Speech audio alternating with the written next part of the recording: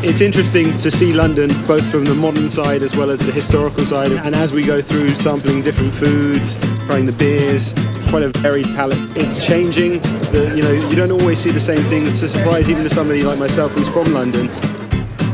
I like market food, tasting around. I like the feeling of standing and eating.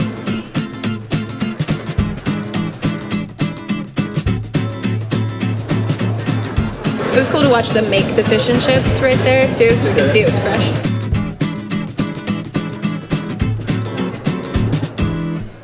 Food was amazing, especially like the tea.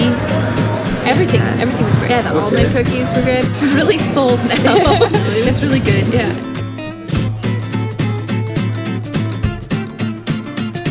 The beer culture in the UK is certainly underrated and probably one of the best in the world, and it's great to get an opportunity to try some locally brewed stuff. Both traditional beer styles as well as jazzing it up with some modern edges to it.